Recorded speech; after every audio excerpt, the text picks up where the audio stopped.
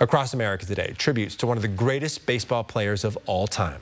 Please join us in a moment of silence as we remember the great Willie Mays.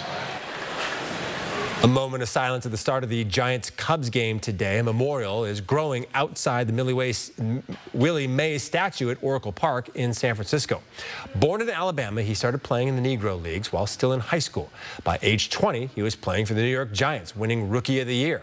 His first hit, a home run. He'd hit 660 homers in his career, ranking 6th on the all-time list. In 1952, Mays was drafted into the Korean War, missing 2 seasons.